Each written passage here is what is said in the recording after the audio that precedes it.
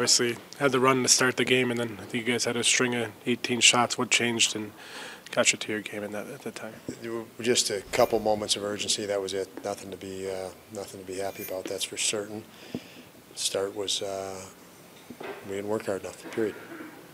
How maddening is that, Don? 30 games. It's the same problem that's they know how to put together a win. They know how to win games. It's just coming out and working for it. Well, when we have a problem, that's what it is. When we work, we're a decent hockey team. So, yeah, that's maddening. It's maddening every night when that doesn't happen. So. Alex mentioned simplifying. Those two things kind of go hand in hand, to simplify and compete.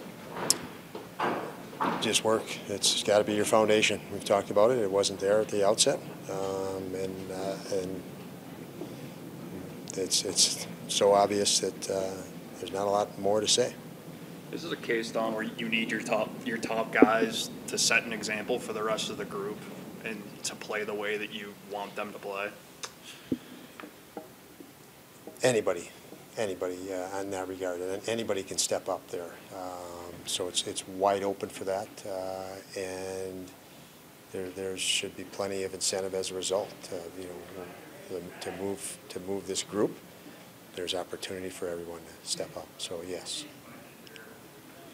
Just from your view, I know that had nothing to do with goaltending, with the way that game went, but did it just look like Luukkonen was maybe a little rusty, just trying to get back into the rhythm, speed of a game, especially against that team's a lot different than practice? Yeah, I didn't think he was. I thought he looked good.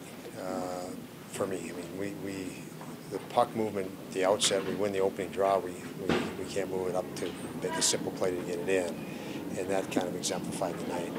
There was simple and direct to be had right there, and we didn't do it, and so too many turnovers as a result, and not enough time to come back on defense when you're doing that. So, but I thought Upi was not.